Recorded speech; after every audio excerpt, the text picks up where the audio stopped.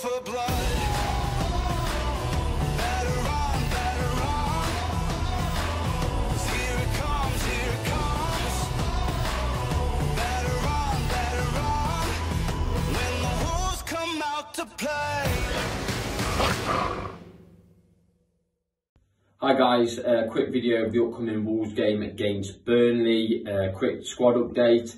Gary O'Neill has said in a pre-match press conference that it looks like Thankyou is going to be involved in this game. If it's going to be sub minutes or him starting, we're not too sure. I think it'd be quite unrealistic for him to start, so we'll probably see him come on as a sub.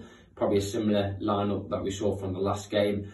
For me, I definitely look at making some changes, not so much in the players on that are going to be playing, but more in their positions. I don't really think Lamina is working that well as a left winger.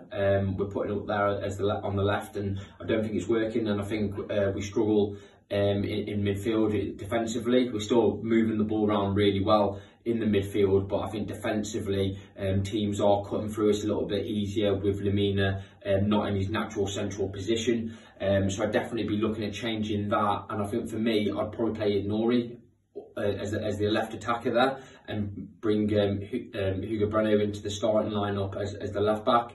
So it's definitely something I'd look at doing. Also, news is that Dawson may be available for this game, and I think we've really missed him. I think the back line hasn't looked quite as organised, and we've let in some really sloppy goals, which I just don't know.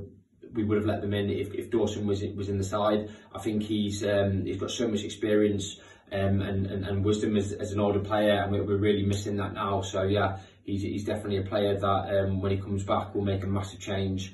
I do think that we did pass the ball around okay, and our XG was quite good, but we're just missing too many senior players. Just one senior attacker up front, Sarabia, and I don't think he really has had the best game the last few games. So yeah, it's definitely tough, and if we can get Thankyou back, it'll definitely be a positive. Burnley are a team, from what I can see, I don't watch too much of them, but they can't really attack and they can't really defend, so it's a game that you really need to be coming away with 3 points. But at the moment, with our form, it is a big ask. But yeah, hopefully if we do get 3 points, we can still look at the table, top half finish, and push on from there. But yeah, hopefully we get some players back soon. I think Bellegarde isn't that far away. Wang's back in training, so there's definitely positives. Roll on next game and hopefully get 3 points. Cheers guys, thank you, bye bye.